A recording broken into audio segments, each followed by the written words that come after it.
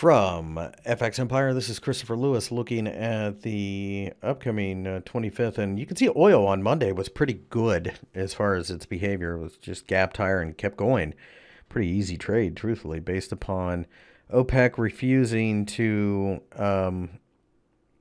boost output. And that, of course, is going to tighten supply, especially considering that we have the Iranian sanctions coming. So that's a very negative sign indeed. I think at this point, what we're looking at is a potential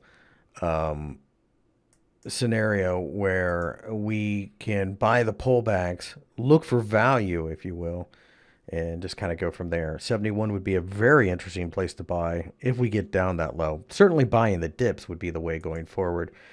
Brent markets, you can see very much the same thing. 80.50 seems to be an area of interest now. If we can test that a couple more times on the hourly chart, or better yet, find an entry down at 80 on support, I'd be interested in buying that because it shows so much in the way of reliability now.